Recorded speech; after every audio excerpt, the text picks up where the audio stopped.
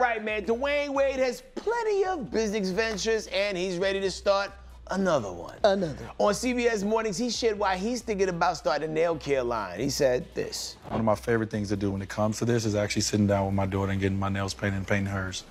That's a time that we get to connect. Right. Me doing something that she loves and also that I love. I give her medis and petties as well. You think this will make more guys do this with their kids more often?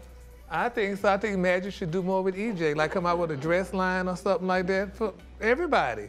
Because, I mean, EJ likes that, so I think he should. Okay. I think EJ kind of aged out a little bit, but you know. But back to fathers with like little kids.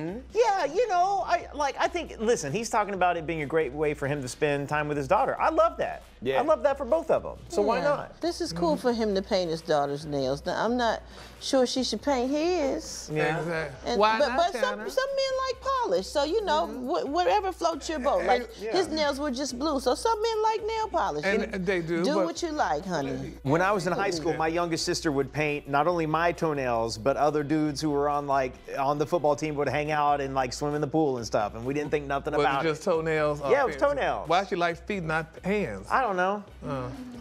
Anyhow, I wouldn't let my little sister paint no other dude's feet. No, it was like my best mine, friends. But no, okay. And she was a lot younger than me. Okay. She was like still a little kid. So it was cute like, for her. It was yeah, cool. Okay. It was like a cute, fun thing. Oh, it was. And yes, Gary. Okay. Hey, don't forget to hit us up on social media. We're on all these platforms at Dish Nation. We'll see you there.